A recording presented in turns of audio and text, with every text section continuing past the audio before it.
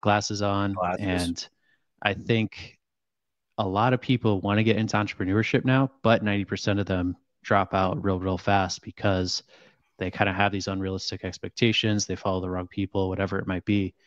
But going back to what you said, the common denominator to all successful people in anything is not giving up, Yeah. right? Like like name a highly successful individual who got there because they gave up, right? Yes. And there's also another thing there where, I'm kind of a stubborn person, right? And I think most people who don't give up have to be a little bit stubborn. Like there's a Yeah. healthy amount of stubbornness, Yeah. but at the same time, you have to be able to pivot and change gears, right? Like I held on to the marketing business that I was in probably for a lot longer than I needed to or that I should have because I didn't want people to see like, oh, it didn't work out. Like that business didn't work out. I was afraid of that, right? And so that kept me where I didn't want to be for longer than I should have been. And so it's being stubborn and like keeping that.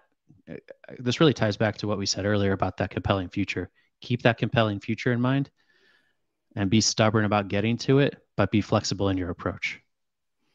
I like that. I really do. So that's a good place to wrap up. But before we go, how can everyone get a hold of you if they want to reach out and chat with you? Yeah, the easiest